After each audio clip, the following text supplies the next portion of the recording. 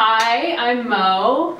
Hello, I'm Wendy. And we're back today having the sex talk. The sex talk. Ding, ding, ding. The sex talk. The sex talk. So, what are we talking about today, Wendy? Well, we thought we would talk about the issue of dating and COVID. That's right, dating and COVID. So a friend of mine reached out and said, you should talk about this on your sex talk, are people dating during COVID? Is masturbation your new best friend?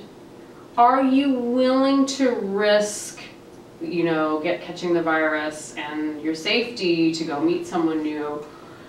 And has loneliness taken a toll on you during this time? And what are some things that we can do about it? And if you're wondering about our costumes, it's because we're stuck at home and we get a little bored sometimes, so we put on lots of things, makeup, clothes. We want to feel good. That's what we do during COVID.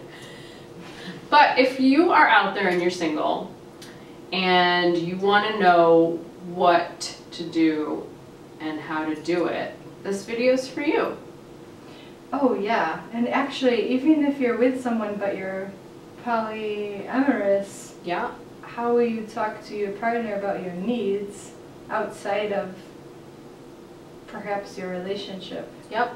I think that's let's start there, because I do know that in my practice I have several clients who identify as polyamorous, and one thing that they've experienced during this time is a sort of forced monogamy is what a lot of people are experiencing during this time of COVID, which kind of supports this idea that they have a primary partner and maybe they live with that primary partner, and so their secondary partners, tertiary partners that they just kind of see casually or date, have sort of fallen off. At least that's kind of what was happening in the beginning. But over time, because it just kept going, right? Months and months, and we're like, oh, we're still in a pandemic. People then started doing the more, getting tested. Like, this is we're like in it for the long haul, so let's get tested. Yeah, and possibly being desensitized in the way that you're at home and then you just can't take it anymore. Where's the balance? How is your risk assessment? What about instant gratification compared to inhibiting your feelings or responses that you want to act on?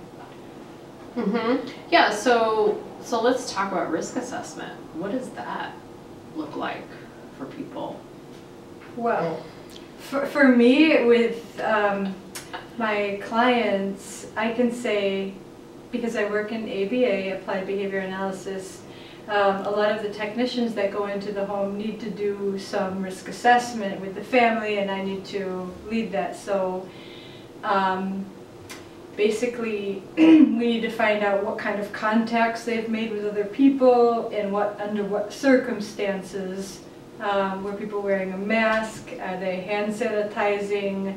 How long are the contacts and how much distance is there?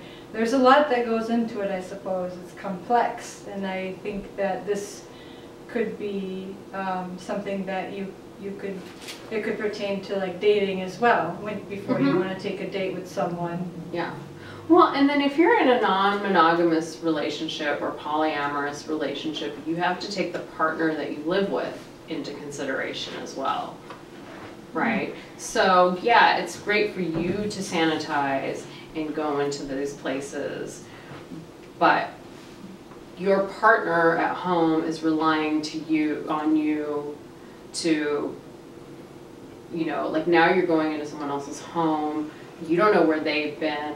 And this sort of reminds me of getting you know, tested for STIs in the non-monogamous community or just when you're dating, because there's this sort of idea like who you sleep with, your partner is also sort of sleeping with, right? Even if they're not actually having physical contact with them.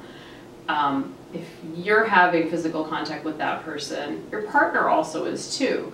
If you go out and catch an STI, you bring that home, your partner might catch it as well. If you go out and you catch COVID, you bring that home, your partner might catch it as well. So there's a lot of different factors to consider, and I can certainly understand why this would just be like, oh, this is too hard, I'm just going to either completely ignore it and go about my business and try to be as safe as possible, or completely go the opposite direction, I'm just going to stay home and not do anything at all, which I think a lot of people are doing. I think a lot of people are doing both.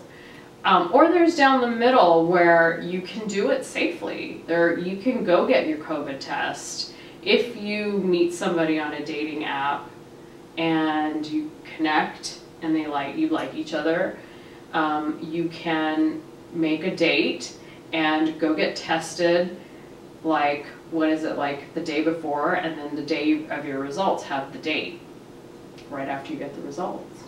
Yeah, there are a lot of, it seems like there are a lot of confounding factors. Some people say you can't have a test until 5 days after you've made contact with someone who may have COVID or been exposed to someone with COVID. So I think it's really important to stay within the guidelines and understand that, because you can have like 1st degree contact, 2nd, 3rd degree, and you know, it can be very circular. So risk assessment will take time, yeah, but it's probably worth the effort. And patience, because once you get tested, if you're not having the date that same day, you probably should quarantine for a few days so that you know that that test came back negative, and I'm going to quarantine until I go see that other person.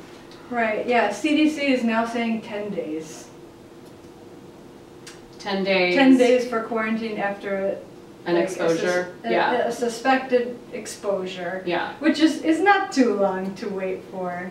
Yeah. For some. But if you get a negative result, then quarantining until you go see your date, right? Sure. Yeah. I think also it depends on the test. You have to be aware of what type of. Right, because there's a such thing as a false negative. Yes, so there are a couple of types of different tests. So if you educate yourself and look at what type you're taking, if you're taking the quick one, the rapid test, then you are it's not 100% sure. It's less accurate. Yeah, it's less accurate. So those things need to just be talked about and taken into consideration, and transparency about it. Transparency is key. I think the communication part is key. And look, I've known people who have taken so many precautions and they still got COVID.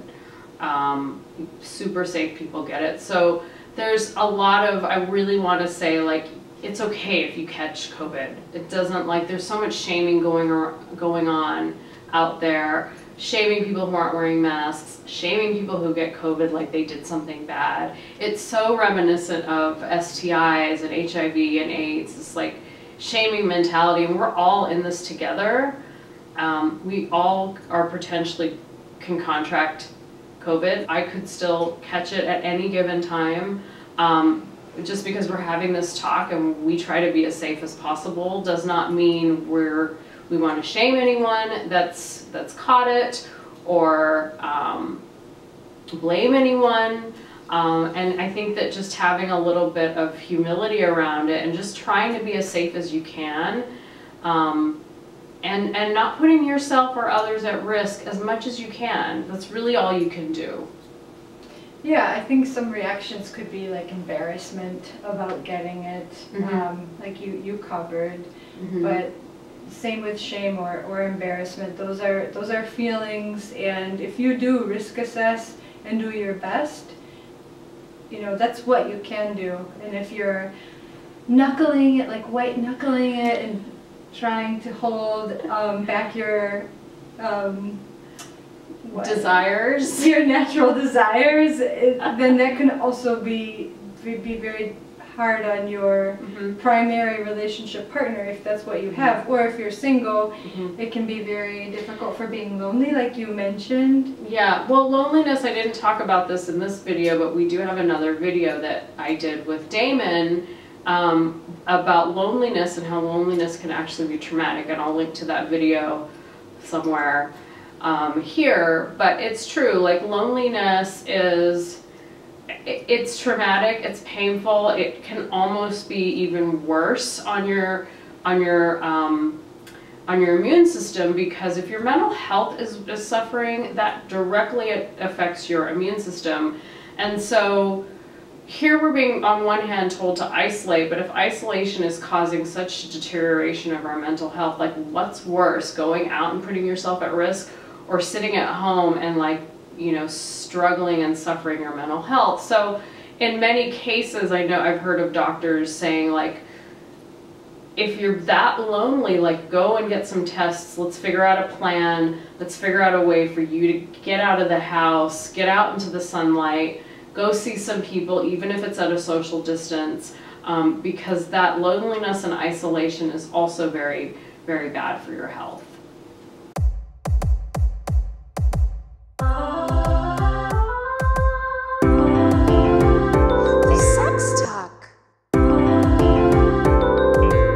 Sex Talk.